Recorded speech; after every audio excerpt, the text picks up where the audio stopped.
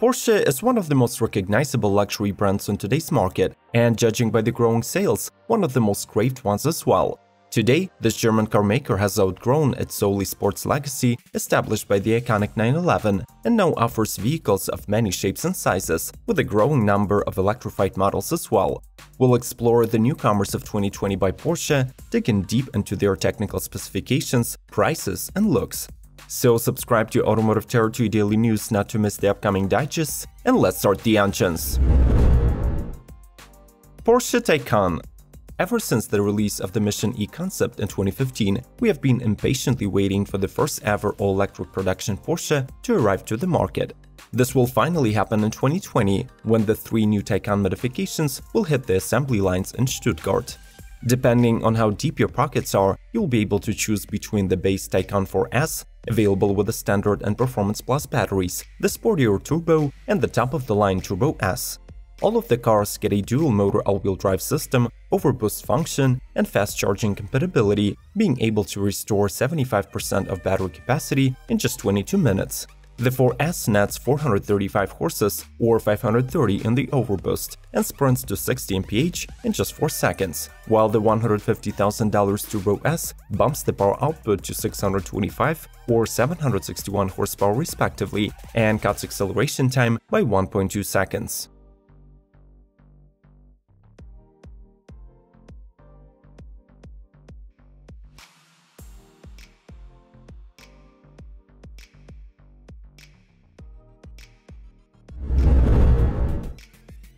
Porsche Macan. The standard trim of Porsche's compact crossover was refreshed for the 2019 model year, while the S and Turbo modifications had to wait their turn until the next year. Both are being enhanced visually and from the performance standpoint, drawing inspiration from the 911 Sports Coupe. The air intakes become larger, plus the sport design side skirts and mirrors are added. The engine's front is represented by a 3-liter turbo V6 on the S and a 2.9-liter twin-turbo V6, which is also present on the Cayenne and Panamera. These 6 cylinders make 354 and 440 horsepower respectively, channeled via 7-speed PDK with a manual shift mode to all 4 wheels. Among the standard performance enhancements, we should highlight active suspension management and a sport exhaust system, but there are also some must-have options, like the height-adjustable air suspension, torque vectoring plus, and sport chrono package that speeds up acceleration to 60 by 0.2 seconds, resulting in 5.1 and 4.3 second sprints.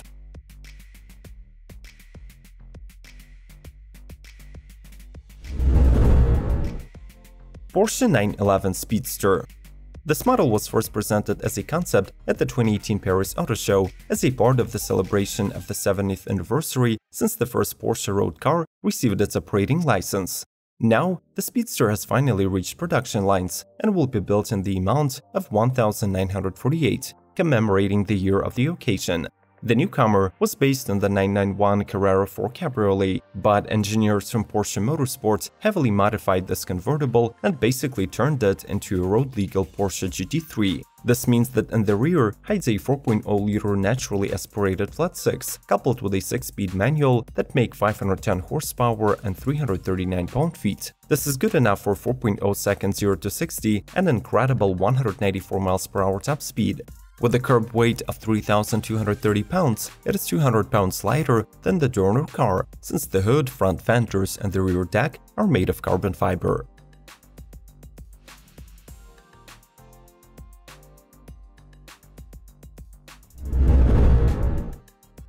Porsche Cayenne Coupe. Being a more dynamic and athletic version of the iconic SUV, the new Cayenne Coupe boasts an updated exterior design with a much sleeker roofline, a more aggressive front fascia, and adaptive rear spoiler. In 2020, the model is available in the same 5 trims as the standard one. The base that is priced at a staggering $8,500 premium over the SUV, plus e-hybrid, S, Turbo, and Turbo SE Hybrid. That fortunately has the smallest price disparity of $2,500. Depending on the chosen powertrain, the coupe's top speed varies from 150 to 183 mph, while 0 to 60 time differs by more than 2 seconds, from 5.7 for the base model to 3.6 seconds for the top hybrid one. Every Cayenne coupe starts off with an upgraded standard kit, including Porsche Active Suspension Management, Sport Chrono package, and either 20 or 21-inch wheels.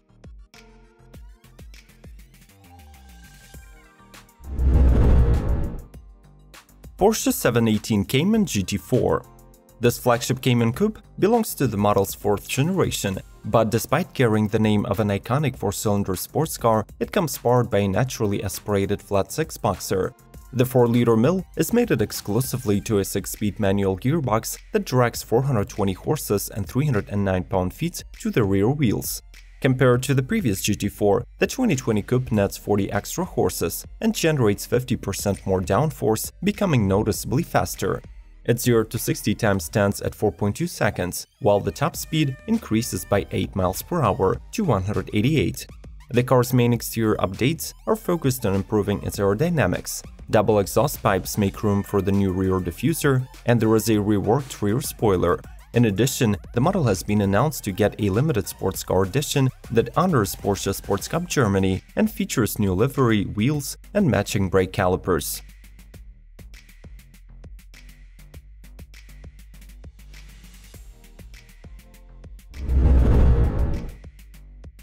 Porsche 911.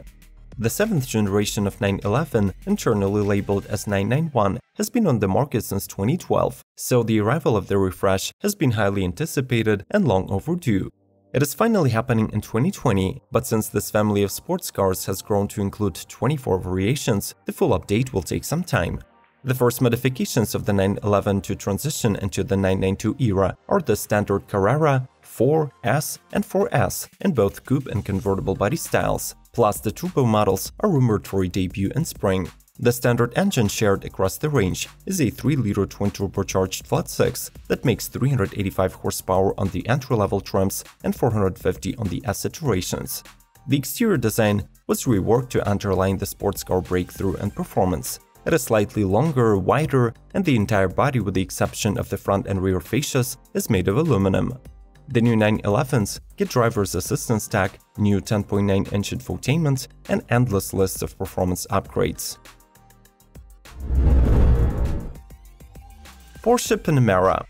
Panamera is one of those models that keeps sedan and wagon body style still relevant. Moreover, its latest design changes clearly distinguish it as a Grand Touring-oriented model within the Porsche's lineup. In 2019, the Panamera range has been joined by the mid-grade GTS modification that sits between the Panamera 4S and the Turbo. The Sports Turismo wagon gets the same treatment. Both are propelled by a powerful 4.0-liter twin-turbo V8 with 460 horsepower output and all-wheel drive capability. The cars get standard 20-inch wheels, quad-tip sport exhaust, and Sport Chrono package. The seating layout can be described as 4+1 configuration, and the cabin is performed using Alcantara leather, carbon fiber, and aluminum interior finishing elements. If you're enjoying our format, do not be stingy for a like. Make sure to watch this video till the end and proceed to exploring our annual video digest about the upcoming car lineups of all automakers. Let's keep going!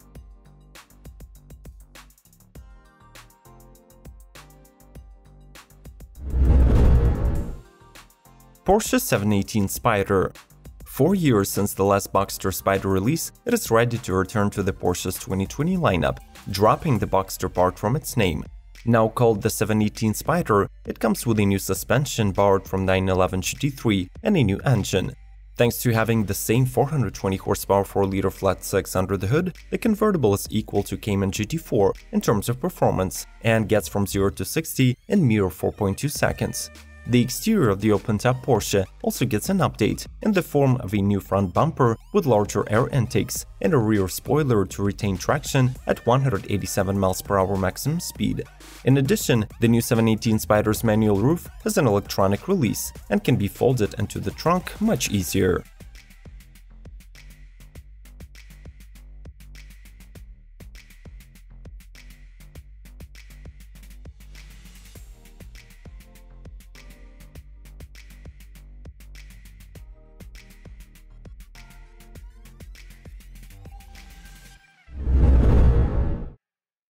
Porsche Cayenne.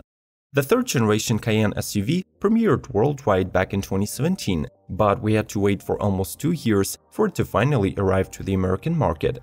In 2019, the car was released in 4 guises, including the 455 horsepower strong e-hybrid, and starting from the next model here, the Cayenne is getting a more powerful PHEV version named Turbo SE Hybrid. With a 4.0-liter twin-turbo V8 and an electric motor at heart, the SUV has a system output of 680 horses and 664 pound-feet of torque, doubling the specifications of the base Cayenne. Running on electric power alone, it can cover around 20 miles, juiced by a 14.1 kWh battery.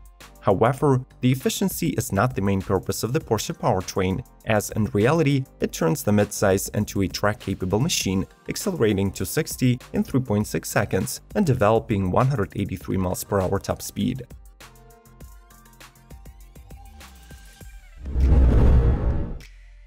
Porsche 911 GT3 RSR. Presented at the 2019 Goodwood Festival of Speed, the RSR has been defending the brand's reputation at the FIA World Endurance Championship. Since it is a racing-mandated auto, you won't notice a whole lot of differences between the newcomer and its 2017 predecessor. But if you were to trust the manufacturer, 95% of all parts and components are all new. Supposedly, only the headlights, brakes, pilot seat, the clutch, and several suspension elements remain. The racer gets a revised rear mid-mounted 4.2-liter 6-cylinder naturally aspirated boxer that produces 515 horses and is the biggest mill to ever be installed on the 911. Its power is transmitted to the rear wheels through the upgraded 6-speed sequential gearbox. Finally, the new RSR is getting a revised livery for the first time in 2 different designs: the typical white-dominated number 91 and the reversed gray-dominated number 92. How do you like the revised Porsche lineup? Has this brand become even more desirable in your eyes? Share with us in the comment section. Just a reminder, this video is a part of our annual digest about new car lineups by the brands from all over the globe. So proceed to watching other episodes by clicking on the icons on the screen. Subscribe to Automotive Territory, like, share, and come back soon.